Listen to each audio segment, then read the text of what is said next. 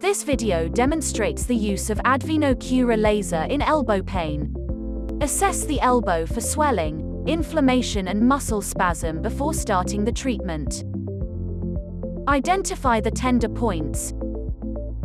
Concentrate the treatment with CuraLaser over this area for optimum results. Surface area of the elbow is very small, so use the small therapeutic head to cover the area in a single treatment session.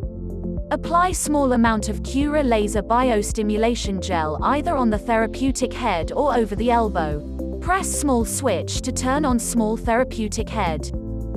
Hold CuraLaser as demonstrated. Place the small therapeutic head in contact with the skin and slowly rotate the 360-degree wheel to activate a GT Photonic cold laser and Nano molecular biostimulation. Increase the intensity of the biostimulation till the patient feels needling or prickling sensation. Do not keep the intensity too low or too high. Start moving CuraLaser back and forth or in circular motion over the affected area of the elbow. Keep adjusting the intensity of biostimulation during the entire treatment session to ensure patient's comfort.